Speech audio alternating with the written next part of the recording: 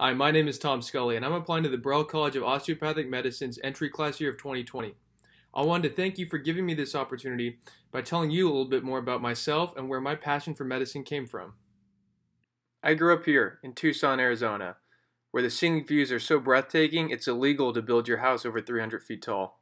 I grew up in a family of four. Here's my mom, my sister, and my dad. He's a local neurosurgeon, and he was one of the biggest inspirations for me to pursue medicine. So my earliest memories are of going to the hospital with him, visiting with patients, hearing their stories, feeling the compassion of his words and the inspirational hope he was giving to them.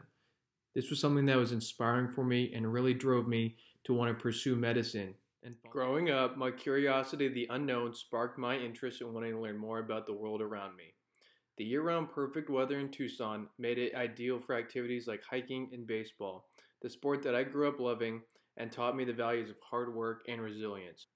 Working to give back to the underserved communities in the area that I grew up in helped pave the way for working with groups like Meals on Wheels while earning my master's in medical sciences here in Fort Worth. During my time at TCU, I got to travel to the Dominican Republic on a medical mission trip and found a love for serving underserved communities on a global level.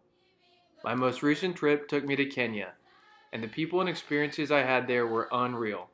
It showed me the impact that a small group of dedicated people can have on one community. Since graduating from TCU and earning my master's in medical sciences, I am now currently working as a scribe in the emergency department at a hospital here in Fort Worth.